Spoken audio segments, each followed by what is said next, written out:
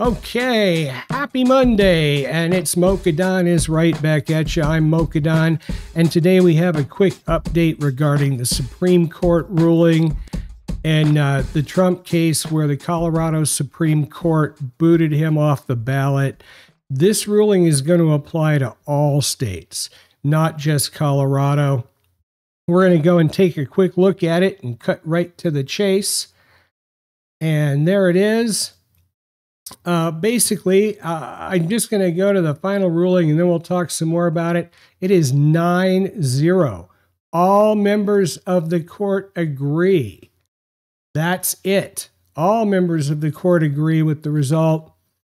There are some opinions that are giving different reasoning, but it's a 9-0 decision in favor of Donald Trump. Donald Trump has won this case, and basically I'll just read what it says. It says all 9 members of the court agree with that result, which is that the Supreme Court of Colorado's ruling cannot stand. Our colleagues writing separately further agree with many of the reasons this opinion provides for reaching it. See blah, blah, blah, joint opinion of Sotomayor, Kagan, and Jackson. See also the opinion of Barrett. So far as we can tell, they object only to our taking into account the distinctive way Section 3 of the Constitution works and the fact that Section 5 vests in Congress the power to enforce it. These are not the only reasons the states lack power to enforce this particular constitutional provision with respect to federal offices, but they are important ones. And it is the combination of all the reasons set forth in this opinion, not as some of our colleagues would have it, just one particular rationale that resolves this case. In our view, each of these reasons is necessary to provide a complete explanation for the judgment the court unanimously reaches. The judgment of the Colorado Supreme Court is reversed. The mandate shall issue forthwith. So, Donald Trump will be on the ballot in all 50 states. Individual states cannot make separate decisions about whether or not a candidate gets to appear on their ballot based on the Article 3 insurrection claims. Now, just cruising back through this to see what their reasoning was, it's pretty clear, and we can kind of just cut to the chase on that too, that it is Congress that has long given effect to Section 3 with respect to would-be or existing federal office holders. Shortly after ratification of the amendment, Congress enacted the Enforcement Act of 1870. That act authorized federal district attorneys to bring civil actions in federal court to remove anyone holding non-legislative office, federal or state, in violation of Section 3, and made it holding or attempting to hold office in violation of Section 3 a federal crime. The crimes that are in federal law. In the years following ratification, the House and Senate exercised their unique powers under Article 1 to adjudicate challenges contending that certain prospective or sitting members could not take or retain their seats due to Section 3. And it points you to all that. They're talking mostly about House members.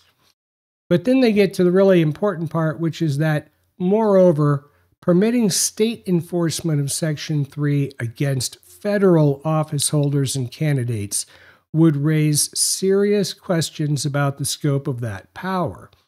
Section 5 limits congressional legislation enforcing Section 3. To comply with that limitation, Congress must tailor its legislative scheme to remedying or preventing the specific conduct the relevant provision prohibits. And they cite a Florida case. Section 3, unlike other provisions of the 14th Amendment, proscribes conduct of individuals. It bars persons from holding office after taking a qualifying oath and then engaging in insurrection or rebellion. Nothing more. The congressional legislation enforcing Section 3 must, like the Enforcement Act of 1870, reflect congruence and proportionality between preventing or remedying that conduct and the means adopted to that end. It also says neither were the respondents are aware of any other legislation by Congress to enforce Section 3. And then really the key point, and the one that Trump's attorneys made, any state enforcement of Section 3 against federal office holders and candidates, though, would not derive from Section 5, which confers power only to the Congress. As a result, such state enforcement might be argued to sweep more broadly than congressional enforcement could under our precedents. But the notion that the Constitution grants the states freer rein than Congress to decide how Section 3 should be enforced with respect to federal offices is simply implausible. And then it talks about the various ways that the states could screw that up. It says a state-by-state resolution of the question whether Section 3 bars a particular candidate for president from serving would be quite unlikely to yield a uniform answer consistent with the basic principle that the president represents all of the voters in the nation.